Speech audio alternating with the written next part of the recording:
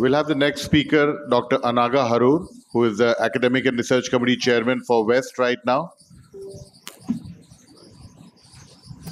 And she will be talking on when do I convert from a surgeon, a clinician to a management profile. So she has a very famous Anil Eye Hospital in West Borivali, and she is already owner of 3, 4, 5 hospitals now, and she's in the process of opening more. She just doesn't talk much, but she's a very hard worker and a very nice clinician. Dr. Anagha Heroor. Thank you so much, Dr. Satyajit, for such a kind words. And a very good afternoon to all of you. I know all of you must be hungry, and we are coming towards the fag end of our session. But please be alert, and I think I want more participation from you all in my talk, more than just me talking. Welcome to our LDP program, and I'm sure since morning you have been bombarded with so many things, and I don't know how many notes you must have taken. Definitely all this is going to be there in our editor proceedings thing. But yes, just a few pointers from me, because what I have gone through in my career, I thought I would just share with you, because all of us finally, this question is always going to be the quintessential question in our mind, that what all can I do? Ek aadmi kya kya kar sakta hai? Should I do OT? Should I do OPD? Should I do marketing? Should I do management? Should I look after my family? For all us females, I think wherever we are, at whatever point in life we are, family takes precedence over work, and that fight is always going to be there as to where we should give more importance. But at wherever you are, whether you have a small practice, a huge practice, or a chain of clinics, management is something which is very, very important, and we cannot undermine the importance of that. We need to know the need, why we need to do this, what is our aim in doing it, when do we start doing it, and of course how. It's not enough just to start practice. So you must have now finished your fellowship, and you have now decided in your mind that yes, now is the time, maybe I've had enough experience everywhere, finished my fellowship, done more consultancy wherever you are, and now I want to fall into the pool of starting private practice. But remember, it's not enough just to start. You need to evaluate whatever you are doing, monitor whatever you are doing, because consistency is what is important. It's not just to begin. And then the last and most important is you also need to grow. Whenever you start any kind of practice, in whatever kind of practice you are, what you want to achieve in life is very important. We are all ophthalmologists, and I'm sure all these aims are going to be common to all of us. We all want good patient care, improved patient outcomes, because one good patient, one happy patient is going to get you 10 more patients. I still believe today, apart from all the digital marketing and all that, one happy patient is going to go back and talk to his neighbors, his friends, his family, extended family, and they are all going to come back to you. Better workflow in your systems, improved job satisfaction for all your employees. No one man can do anything. It's your team who is going to be there, and I think you as an ophthalmologist or at the apex is going to spend just a few minutes with your patient, but your staff is going to spend more time. So how they are going to talk to your patients and what is the experience of the patient with them is more important. And better growth for all, not only for you but also for your entire organization. So when do I start? The answer simple to this is right now, if you have not already done it yesterday. Why right now? It's not that, okay, let me just start now as a clinician. Let me get 30 patients a day and then I'll start doing management. No. Even if you don't have a single patient, even if you have not even thought about, how you're going to do everything, it's right now that you have to start. Management is probably more important than just doing clinical work. So how do you go about it? First and foremost is you need to have a vision. Yes, aim, we all know that we all want good quality eye care to be given to our patients. What is your goal? So first of all, you go back and write down, where do you look at yourself? Where do you see yourself 1 year down the line and 5 years down the line? That much at least you need to know.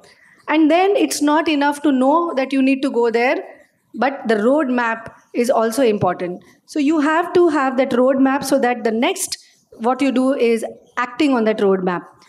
Now let's see, how do you do it?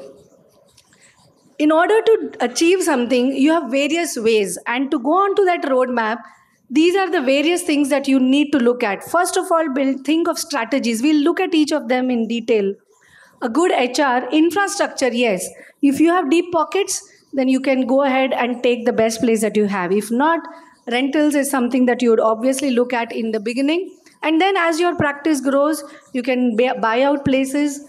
And then finance, equipment, and marketing. Let's see each of them, just touch upon them. Now, regarding strategies, now, whenever you are into any kind of practice, whether it's a single practice, group practice, chain of practices, or you're working in an institute or for somebody, interpersonal skills is something that is going to take you a long way. How you behave with your patients, with your colleagues, and with your staff. Remember, I have around 15 doctors working under me. And I have staff coming back to me and saying, this doctor behaves rudely, this doctor behaves nicely. You know, everybody is watching you. We should not think that I am sitting with my patient, I have done my duty and that's enough. Everybody is watching you. Right from the smallest person in your organization, they give feedbacks to others. And that is what is going to go a long way, how you communicate with them. Most importantly, stop thinking like an employee and start thinking like an entrepreneur. You believe that it is yours. You believe that whatever you are going to do is going to change how your organization is going to be tomorrow or 1 year later. And that is going to be very, very important. If you keep thinking like an employee, I got my salary, I go back home, I have enough money. It's not just the money, it's what you're going to put in, the hard work, the passion and the blood and sweat that you're going to put in your work, even if you are just an employee. Accreditation, yes, it works both ways. It increases the confidence that the patients have in you and even in your staff. They know that they are working for an organization that monitors everything. They cannot get away by doing sub or average or below average work, and they are responsible, accountable for everything. And we have so many regulations. So one important part of management is today you have a lot of regulatory compliances to be followed, and you need to look at all this. Friends, HR is something which is the basic backbone and the foundation of any organization. Right from hiring, when you are hiring people, a lot of people will come to you or you have called them for an interview. You need to look at the attitude of a person. Somebody may be very, very good, will have a great CV, has great presentations, publications everywhere. But if the attitude is not right, and if the attitude is not in line with your vision, then that person may not be the best person. If the attitude is good, what you need to do, you can train a person, but you can't change his attitude. So you have to differentiate between the two. That is why induction becomes very important. Whenever somebody joins your organization, he has to be completely aware about who you are, what your legacy is, what your goals are, what is important to you, and what his responsibility and role is going to be in your organization. If he doesn't know it, and after a month you tell him, I'm not happy with your work, you're not what I thought you were. But he didn't know what you wanted out of him. So I think that clarity has to be there. Always upskill, not only yourself, not only your colleagues, but also each and every employee in your organization. Somebody who is being in a receptionist job for the last 5 years and is sitting there doing the same thing again and again, month on month, year on year, just go back and ask, is there something that she may want to do more? She can contribute better. It's not that she may be doing it very well, but you have to upskill and upgrade yourselves, and continuous appraisals of not only yourself, not only your colleagues, but also all the staff regularly. Remember, it's a teamwork. Today, you may have just a staff of 3, 4, but tomorrow that 3 may become 30. But you start delegating work, start distributing work, because if you keep everything centralized, do everything yourself, it's not going to work beyond a particular limit. And that is why having an organogram is very important. You need to have a hierarchy, who is going to report to whom, give responsibilities to people, and you'll be amazed to see how they will actually do it much better than what you would have done alone, trying to divide your time among so many things. So if you want to have good management skills, these are the various things that you need to be very good at. And if you're not, you need to take effort to become better in all these things. Decision making, yes. Today, whatever you decide has so many factors. Your staff may not understand why you have taken a particular decision. Okay? Delegation of work, problem solving, feedbacks, not only from your patients, but also from your staff. Today, whenever we have a new rule or a new policy in the organization, I don't take it on my own, singularly, unilaterally. I call all my staff, whoever is relevant, the core team, as I call it, whoever have been with you and they know that what your goals and values are. Take their feedback as to what do you think, whether this will work or not. Be approachable. Sometimes if you are too haughty, too ill-tempered or not very approachable, even the lowest rung in your organization should feel free to come and ask you what their problems are, so that you can actually be more of a friend like them. In fact, just to tell you, in my organization, we are an all-women organization, a staff of almost 100, and they call me Didi, not madam or doctor. And this has been there since the time I started. It was almost 25 years that I'm completing now. You need to be ready to change. You may have made a policy, but if your staff is not happy, if it's not getting the results, there is no ego in it at all. Be ready to accept that, yes, this probably didn't work. There may be something else that will work better. Be ready to change. And the emotional quotient, I think, for us, all of us as doctors, is very important. Revenues are important, patient feedback is important, but how you need to be with them like a family, not only for the colleagues and the staff, but also to your patients. So types of managerial skills, yes, we need to hone our technical skills, human skills, conceptual skills, and yes, diagnostic and analytical skills too. Finance is something, how many of you here are looking at your finances and have financial literacy, if I can call it? Can you raise your hands? Come on, I can't think of this. No, the first thing that you go back and learn is financial literacy. Some time back, even I was like that. But please remember, you need to know. You have to go, even if it appears like Greek and Latin, read your financial statements. Sit with your CA, ask him to explain. A lot of YouTube videos, in fact, will explain to you what is profit and loss statement, what is cash flow statement, what is a balance sheet, what is EBITDA, what is ROCE. All that you need to know. If you are a doctor, it is not just enough to know, yes, my patient got 6, and 6, I'm happy, I'm on top of the world. But that may not be enough if you want to look at yourself as an entrepreneur and if you are looking at yourself as management. So first and foremost is literacy. Budgeting. So if you are now starting a new practice, where is your budget? You need to have a project report even before you have finalized the place that you have. Okay, not only for that inauguration of that place, but 1 year later, 2 years later. So the 2 years budgeting has to be done even before you start. That's extremely important. So it's not important just to have a profit and loss. Yes, I had so much XX amount of profit this month, I'm so happy. No. Look at the cash flow. Your cash flow may be in the negative in spite of having a good profit. So cash flow is something which is more critical for your day-to-day working. So you need to look at all that. Look at your bank balances, because I think most of us would be taking some kind of loans. Speak to the bank managers directly. Go and speak to them, because you don't think that they are unapproachable. All this you need to do. Inventory, yes, speak to the vendors yourself, negotiate for the best price, because until and unless you do that, you cannot cut your costs. See, it's not enough just to earn more, but anything saved is a single rupee saved is a single rupee earned.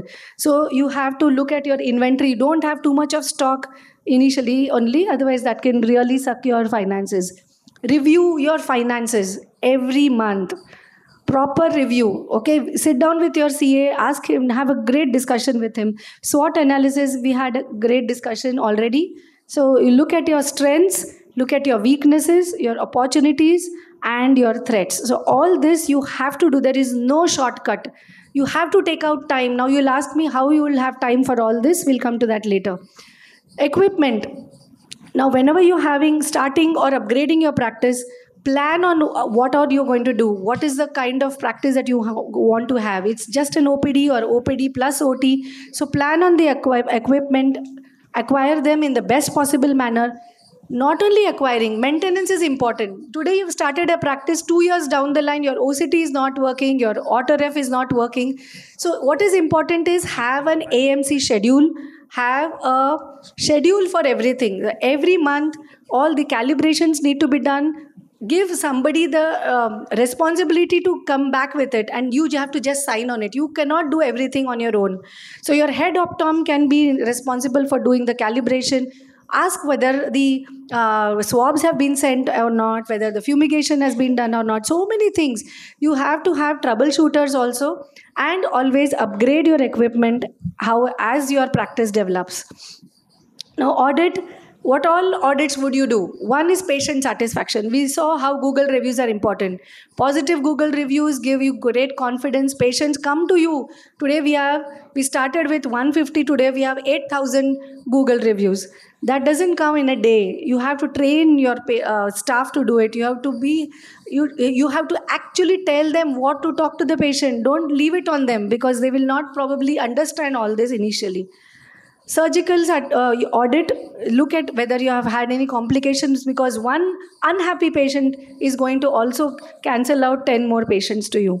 Look at your footfalls, the revenue, and also audit your employees. Whether they are happy or not. There are something called as water cooler conversations. It's not always, ye kaam kiya kya, ye hua ki nahi, ye kidhar hai, no. Ask them about your family. Ask them how his child has been doing.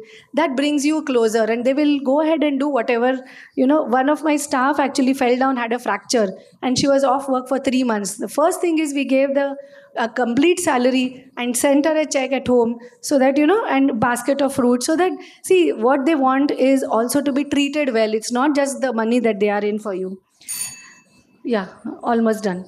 So a lot of KPIs. So how would you monitor all this? How would you, I think that a lot of talk has been done on measurables and monitoring. Data is king. If you have not, how many of you have an EMR system in your clinic? Great. If you don't have, then that's the first thing you need to have, because that will be good for you, because you can access it anywhere. You have access to statistics. You can analyze it, monitor. Coordination between your staff is extremely important. Will help you to strategize what to do with your staff and what other new plans you have, and increases efficiency. Marketing, we already saw how all this is important. So time management becomes extremely important. You need to be efficient, as well as you need to have, I know work-life balance is a important term today, especially as females. We need to give time to all our other priorities also. But time management is important. So formulate an action plan, set your milestones, frame it in the workflow, break it down into small to-do lists. Have daily to-do lists. You cannot do everything in one single day. And then evaluate your progress. That will help to improve. So this is something that I have on my desk every day. What is the entire chart for the entire week, entire month, next 2 months. And then this also, I think somebody has already alluded to. So evaluate and prioritize your work so that you can do it better. So remember, friends, your future depends on what you do today. Go back and do it. So put it in your to-do list. Management is doing things right. Also become a leader, because leadership is doing the right things. Become a leader for yourself, for your staff, and for your organization. Thank you so much for your kind.